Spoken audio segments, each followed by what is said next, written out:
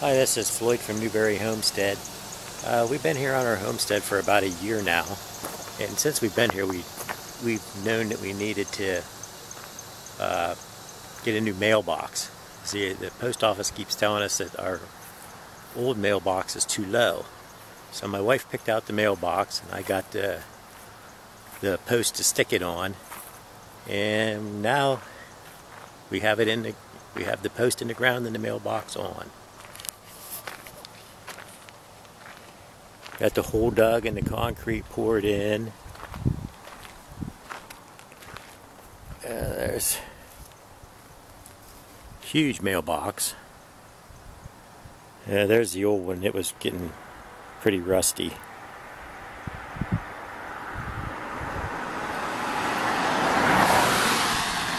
It's not really that hard to do. All you do is dig the hole, get it at the right height, and pour the concrete in.